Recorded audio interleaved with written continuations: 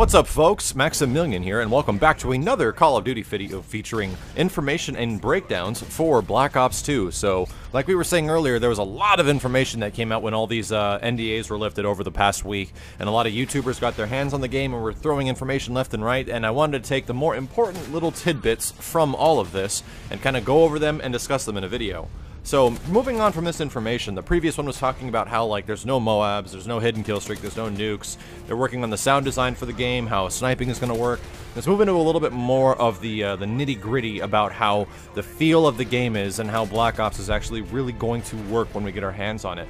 One of the things that I'm really digging about Black Ops 2 is the fact that when you prestige, the weapon and the challenge progression on the guns you're using finally are not going to reset. That's one of the things that kind of irked me about the game, was that in the original Call of Duties, or any Call of Duties before Black Ops 2, you get this gun, you do all this work for it, and you lose it. You lose every single thing off of it at the end of that prestige. What this means is that in Black Ops 2, it might still take you to get to like levels 50 or level 40 to get said weapon, but when you acquire said weapon, you actually have everything already on it that you might have acquired in the previous prestige. What this encourages is people using more guns. Now, when you get to those guns early, you kind of want to stick with it so you can get all your attachments and all the stuff that you would like to have on the weapon. And you don't really use much else, because by spending that much time, you're just going through your prestiges again, and blah, you don't have any other time to use other guns. So this really gets me excited, because it gives me the chance to use a lot more weapons when going through the initial 10 prestiges. That's my thing when I burn through the prestiges. I try to get through them as fast as possible so I can have all the weapons and everything at my disposal finally at 10th prestige, and finally have the sweet icon or status symbol. That's just the way it goes. It's called prestige for a reason. And I think this is a great thing for guys that like prestiging quickly like myself.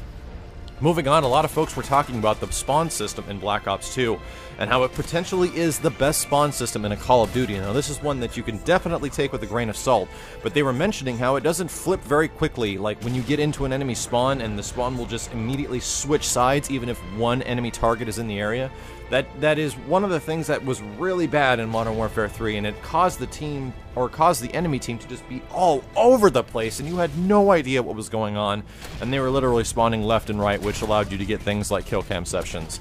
Now, what they're saying is that they didn't ever had any opportunities where dudes were spawning like in front of them, or they were spawning in front of dudes, so there's a good chance that Treyarch might have had finally a good spawn logic in Black Ops 2, because Black Ops spawn logic was pretty good. If they can improve on that, hallelujah, I can't wait to see what it's like. And that's one of the biggest things about getting good at a Call of Duty, is understanding early on, especially when the game is first coming out, where your enemy is and where they're going to be spawning. That's one of the most important aspects that you need to figure out when you first start playing these games. Moving on, one of the next things they're talking about is how League play is being heavily emphasized from Treyarch, and that your League ranking and medal will be on your player card. If you guys haven't seen this, there's a separate option of online matchmaking for League play, and then they have the player match that we're accustomed to, like the ranked match system.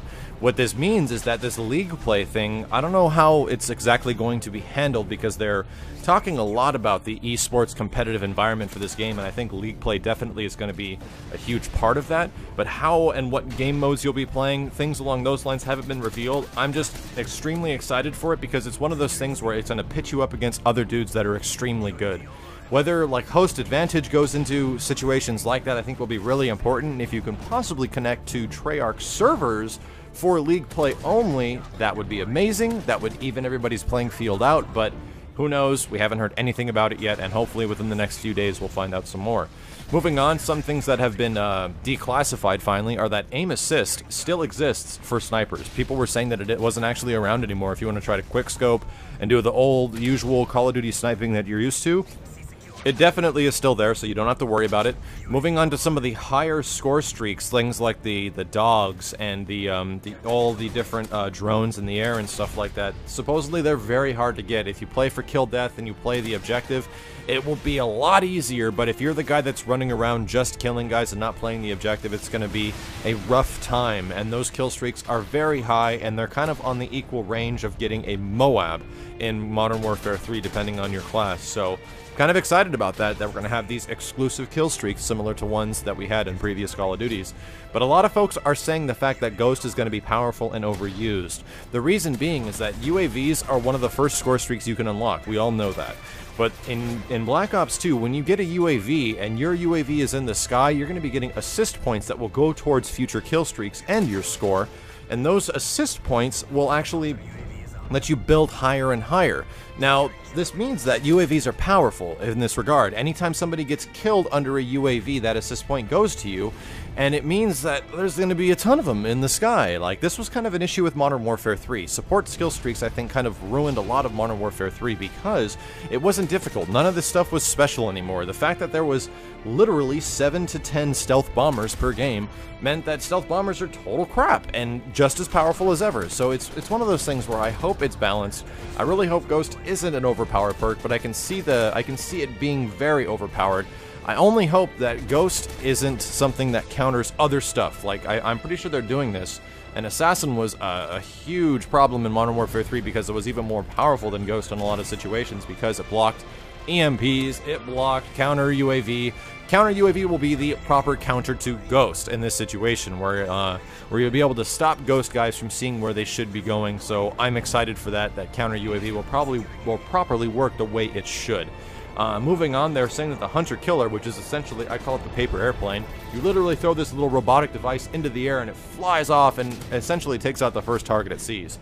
It's the new RCXD. You're going to be seeing them a lot, they're going to be difficult to shoot down, and they're going to be after your ass. I called the RCXD the Kill Streak Killer because that's what it was to me. Every time I was on a high-end kill streak in the original Black Ops, got my Blackbird, got my, my chopper gunner working on dogs, and right before all that stuff happens, then RCXD flies out of the wall and blows me up in the face. I only hope that things like the Hunter Killer kill you with explosive damage, and the RCXD in Black Ops 2, and I hope that whatever flak jacket equivalent is in this game can properly block it. That's all I asked for, and I really hope it is the case. Moving on, Scavenger is actually going to work the same way it did in the original Black Ops, not like Modern Warfare 3. You can actually replenish your equipment and lethal items. In Modern Warfare 3, you might remember, that stuff you couldn't recover anymore, and it made Scavenger almost useless, almost practically useless. It ended up being just an extended magazine because it gave you more ammunition. Very excited about that, and it might make a lot more interesting class setup dynamics. A lot of information about the shotgun. Supposedly the S12 is a lot like the SPAS. It's pretty good. The KSG gives similar hit markers like Modern Warfare 3. The Remington is a more reliable stakeout, and the stakeout was pretty bad in the original Black Ops. The M1216 is a 4-burst AA-12, so that's the shotgun that'll be shooting a ton of rounds really quickly and really fast. So that's one of the things you can expect from me if you guys want to check out my channel at youtube.com/miles923. If you are watching this on Respawn, is I am very much into shotguns, and I am very much into getting into enemy spawns and taking out a ton of dudes with shotguns, which is why I really enjoyed Modern Warfare 2 and the SPAS in that game. So when Black Ops 2 rolls around, I'll be doing a lot of complete weapon breakdowns for the shotgun, so we can finally understand what makes certain shotguns good, what makes certain shotguns bad, and what the shotguns need to improve upon if they actually want to be decent, because if you remember Modern Warfare 3, shotguns were very bad for a very long time, sans the Striker. Nonetheless, if you guys enjoyed the video, please leave a thumbs up, or once again check out my channel at youtube.com/miles923 for comprehensive coverage on fighting games, a lot of different competitive games, shooters, and essentially the love of video games. My name is Maximilian, signing out.